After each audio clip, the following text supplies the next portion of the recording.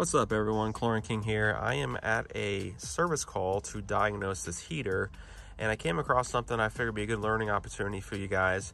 So let's go ahead and show you what I found and how I'm going to diagnose this issue.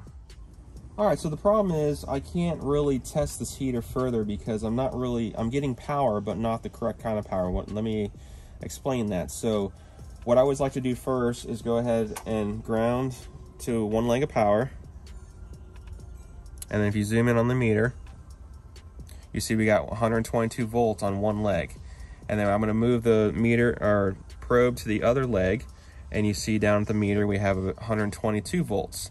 So everyone would naturally think, oh, that's great, I have power, this device is working, the heater's bad, right? Well, you'd be wrong. We need to take one more step. One thing I always do on dual pole breakers, I test both at the same time. Now look, we're getting 0 volts. So what does that mean? 99.9% of the time, that is a bad breaker.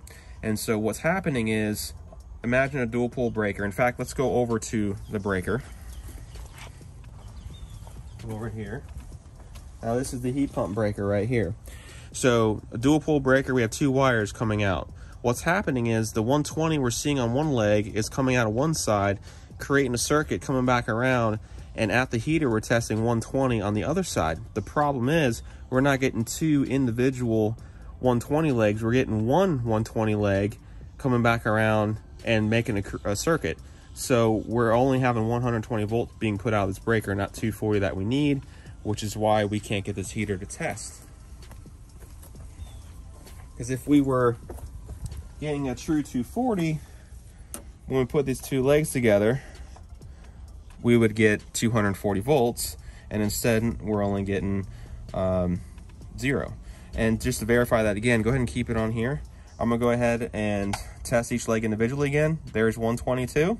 Test the other leg. Well, let me get it on there properly. We're getting 122.